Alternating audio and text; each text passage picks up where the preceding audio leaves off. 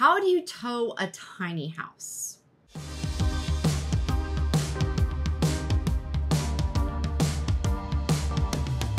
Let's dive right in here.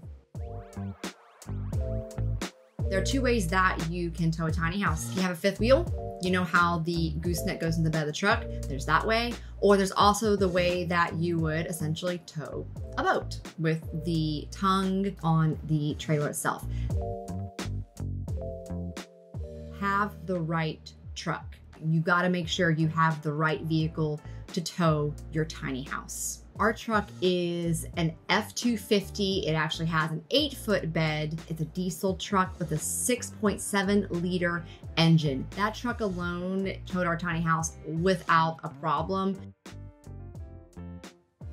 Another important thing was the weight when it came to towing our tiny house.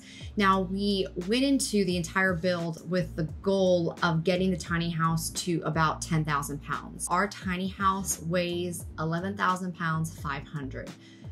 Pretty darn close, that 10,000 pound weight goal. How do you even like go into that? You know, you have this goal weight and then you have your size, but a lot of that has to do with the size that we chose. We chose to do a 20-foot by 8-foot tiny house. So there is a little bit more weight on the tongue, and we did our best to distribute the weight evenly throughout the tiny house. It was actually safer to have more of the weight on the front. We actually never had any kind of sway. Even with that slightly higher weight, the truck handled towing the tiny house just great. We got that weight by going to a hat scales. So that was actually the first time we ever towed our tiny house. And that's actually the only time I've driven the tiny house. Super important when it comes to towing our tiny house was having the correct ball and hitch. Greg's actually gonna give a little more detail to that because I really don't know much about that, so. So this is a hitch set up for our truck to tow our tiny house. 10, 12,000 pounds. We have a class 5 Reese hitch. It fits a 2.5-inch ball receiver. It has a 13,000 pound capacity and a 1/4-inch mounting hole. So we used this hitch and this setup to tow our tiny house across the United States, and it held up great. This locks the hitch in place so that nobody can steal it. Just like that. So also it has a 5-inch drop on it. We bought a 7-inch drop, but that was just, tiny house is heavy, so it was a low rider. Good on there, right? Ooh. This makes it easier to back up and get connected. When we're driving down the highway, I set it to 58 cruise control and just let it go.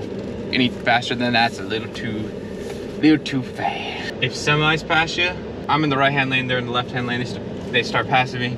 You could feel it just suck towards them. So you kind of have to, you see them pass, you kind of have to get over to the side of the lane before the draft comes in and just suck you over. So you have to be careful. But that's what happens when you're towing a brick. Another question you might have is, how does it handle? Yeah, it handles really well. I think one of the reasons is it's so heavy. We were in Kansas and the wind started blowing and I felt that, whoa, going back and forth. So it's like a big sail driving down the road when the wind comes. But again, because it's so heavy, I never was worried that it would tip. The closest time was when we were driving at night, right, babe? And we were going around that curve and all of a sudden it just came up and I had to slam on the brakes and you have those curves, you have those arrows that are showing you, and even most of them have like flashing lights on them. Pay attention. gotta pay attention. Pay attention to the signs that have they'll say like a 6% grade up or down. Super important is we always made sure that we turned on our tow haul. We used the auto engine brake. Having the engine brake did handle those mountain roads much better. So the lesson in all that is have the right truck. The height of our tiny house is about 13.2. And we made sure when we built our tiny house that it was roadworthy. It's no wider than 8.5. Some overpasses, most are like 14 to 16 feet. Then you would have some that were not that height. When it comes to driving, especially a rig that's skirting that height, is you gotta be careful of tunnels, especially if it curves, low limbs, trees. So there was one time where we missed our exit. So we took the next exit. This tunnel says 1310. It looks a little intimidating, but let's see if we can make it.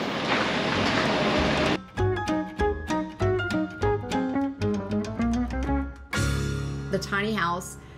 Still easily cleared it, but it just seemed like it was much tighter. Another quick tip is we always made sure that we had navigation app, so I would always punch in our address to that app, and it would always take me to like kind of like a truck route or like an RV route, just to make sure you avoid those major limbs. But sometimes there was a limb and you just had to keep your eyes on the road, focus, and make sure that nothing was going to clip your rig, in our case, our tiny house. Something else we added, and I do see tiny houses that have that, but if you're building your own tiny house and you're not going through a builder, and you also intend to travel in your tiny house like us, make sure to install lights. Mainly important for visibility at night. So you have the strips on the side, and then we also lined little lights on the side so that as Greg was driving, we could see where the edge was of the tiny house. And we also had a light check what we do before we would tow our tiny house. We always made sure that our brake lights, our flashers, our left and right turn signals on the bottom and the strips on the top worked. Super important when it comes to safety. And there was only one time where literally we were getting ready to go and they weren't working. There's a issue with the trailer wire connection to the truck. I'm gonna change this first to see if that helps. All right, so I guess we just, I don't know, it doesn't look like there's anything wrong with this.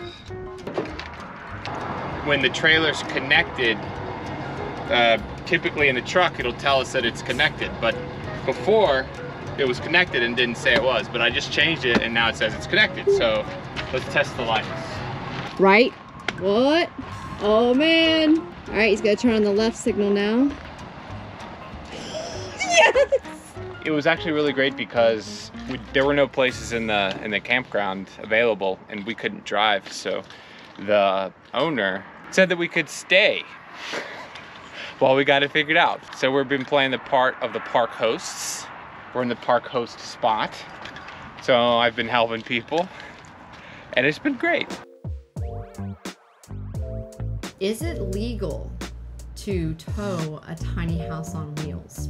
Technically, yeah. I didn't find anything that was like clearly like you can do this or you cannot do this. Tiny house at this time, it's still much of a gray area. It's just about just being a little more adventurous, being a little spontaneous. Sometimes do things a little bit outside the box. Similar to when we literally shipped our car from the States to Europe, and so here we are driving our own vehicle with a Florida license plate around Europe for a year. We are in Austria.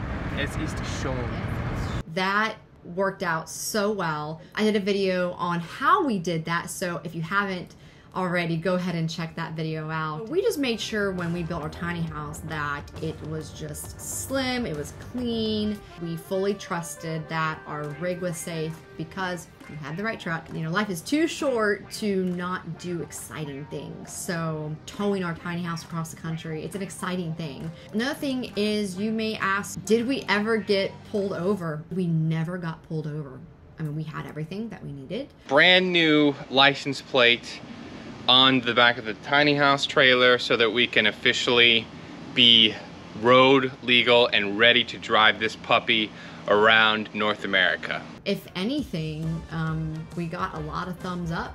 Another cool thing about towing our tiny house across the country was people took the time just to go on the channel and comment, just to kind of let us know that they saw us. If you're watching, thank you for letting us know that you support us. What we did as far as towing our tiny house across the country is not your typical thing that you do. It's pretty unconventional. Do you have any other questions? Like, what else do you want to know about, whether it's our travels or whether it's living in a tiny house?